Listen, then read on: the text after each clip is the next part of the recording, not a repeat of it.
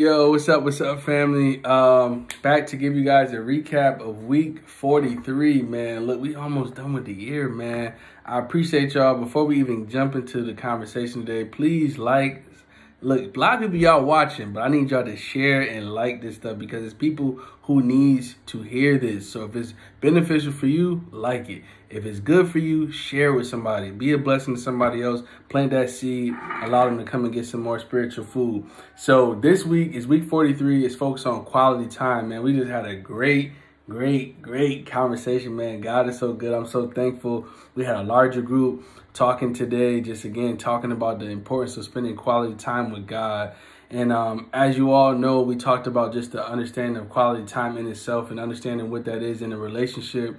And so we talked about a few different things. Like, it's important when you're getting to know somebody, you're dating them. It's like, okay, I want to get to know that person. I want to know what their childhood was. I want to know what their goals are. I want to know everything about them. And then we talked about that dopamine phase where when you're in that dating phase, you're just happy. You on the phone all night, you texting. You just want to know everything about that person. And now take that same concept that we have with our relationships that we have and we prioritize in our lives and relate that to our relationship with God. Like, we should want to know everything about God. And the beautiful thing about it is that we're never going to know everything. So that allows us to have a lifetime of just discovering more and more about God. And the beautiful thing about the relationship with God is that we will learn more about ourselves through a relationship with Him. He will let us know who we are, what our purpose is, what our gifts, our talents are. Sometimes you might already know these things, but when you just build that bond and that rapport with our Father, it's just like, wow, we really understand, the sacrifice of Jesus dying on the cross for our sins. We really understand our Comforter, the Holy Spirit. We understand it, and now we truly can tie it back to our everyday life and the things that we're doing day over day and why we are doing it.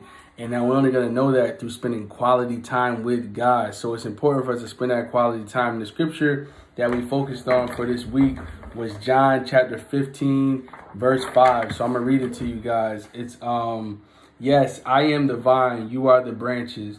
Those who remain in me and I in them will produce much fruit. For apart from me, you can do nothing. So this is, again, talking about a quality time. God is telling us that you can do you can bear a lot of fruit with me, but if you break away from me, which is the vine, you are fruitless. You're not going to produce anything in your life. Nothing worth having, nothing that's going to continue to keep coming back more and more because you're not connected to the source. And so someone else brought up another scripture as well. It was Jeremiah 17, chapter 17, verses 7 through 8, talking about when a tree is planted next to a river. Your trees, your leaves always green. You don't have to worry about a drought in any type of season because you are connected to the source. And it's important for us to do that. The only way we're going to be able to reach those fruitful seasons of our life is that we have to continuously stay connected to God and spending quality time with Him. And so some of the other things that we talked about, what we will get from God when we are spending quality time with Him is that we'll understand discernment. We will we'll do everything in the right order. We'll have prioritization to the things in our life by putting God number one. And when we put God number one, everything else falls into order because we have the right order. And then some of the other things that we talked about as well, and I feel like it's a great thing, is like we get peace. We get the peace that surpasses all understanding, that we know that because our quality time that we spend with God, we don't worry about the things that we used to worry about. Or even sometimes, again, you could be in the faith and you still worry, but you catch yourself and say, why am I worrying? God brought me through the last situation. He'll bring me through this situation. So sometimes we just need that reminder. We need that encouragement, that inspiration, that spiritual inspiration to bring us back to reality, to be like, yo, you tripping. God did it before. Why is He not going to do it now? He loves us. We are His children.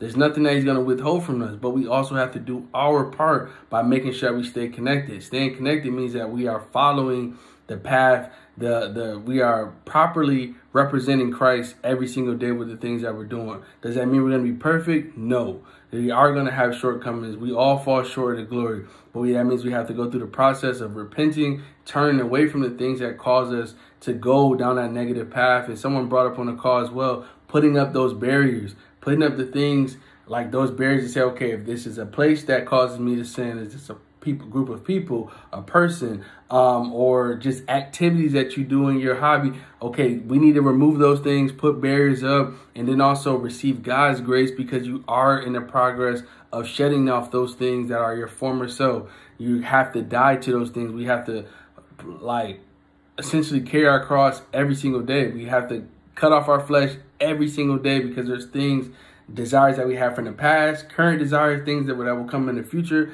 desires that are not aligned with God. And we have to recognize them, call them out, rebuke them, and just say like, yo, God, this is not it. I don't want it. I don't know where this came from, but I need you to help me with taking this from my heart, taking the desire from my mind. I don't want it. And then that's where we have to get into the word. We got to read. We got to do these things of spending quality time, prayer, reading, fasting, fellowshipping, with conversations like we having like this in our devotional club. It allows us to come together to learn best practices and of what other people are doing in the body of Christ to be better, to progress every single day. So that was the focus this week, was on quality time.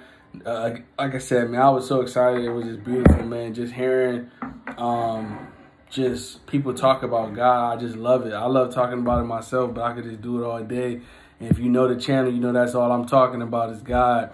But it's a beautiful thing when you have a group of people come together, because the Bible says when 2 or 3 are gathered that he's there in the midst. And man, we had probably about 8, 9 people on that call, man. Like, come on, man. You can't make this up. Like, this is God. And I even want to take it a step further, because if you're still here and you listen to this, like, I promise you, we're in week 43. This started in January 2024, the first week.